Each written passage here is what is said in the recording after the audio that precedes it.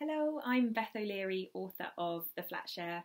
I'm so thrilled to have made the shortlist for the Authors Club Best First Novel Award. It's just such an honour and a privilege to be on the list with such amazing titles. So I thought I would read a little bit of one of my favourite scenes. This is when Tiffy first arrives at the flat, which she's going to be sharing with Leon, but they are going to be there at opposite times. Because Leon works nights and Tiffy works days. As I buzz for flat 3, a movement catches my eye. It's a fox, strolling out from around where the bins seem to live. It gives me an insolent stare, pausing with one paw in the air. I've never actually been this close to a fox before. It's a lot mangier than they look in picture books.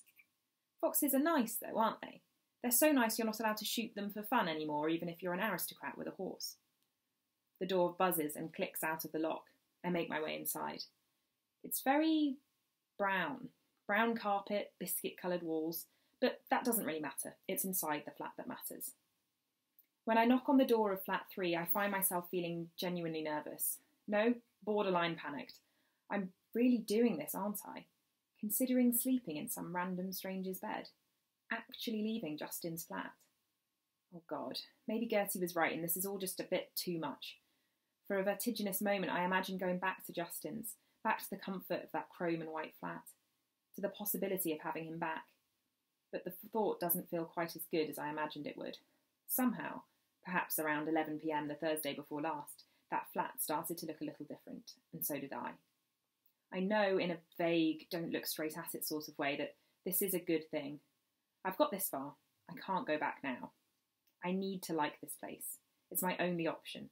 So when someone answers the door who clearly isn't Leon, I'm so in the mood to be accommodating that I just go with it.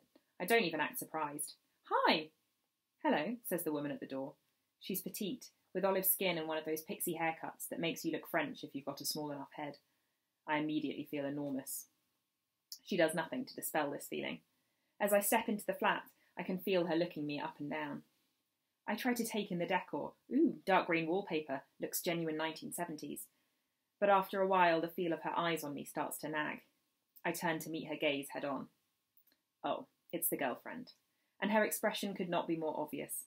It says, I was worried you might be hot and try to steal my boyfriend from me while you were making yourself at home in his bed, but now I've seen you and he'd never be attracted to you, so yes, come on in. She's all smiles now. Fine, whatever.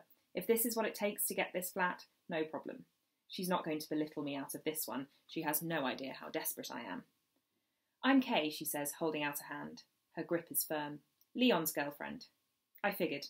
I smile to take the edge off it. So nice to meet you. Is Leon in the... I lean my head into the bedroom. It's that or the living room, which has the kitchen in the corner. There's not really much more to the flat than this. Bathroom? I try, on seeing the empty bedroom.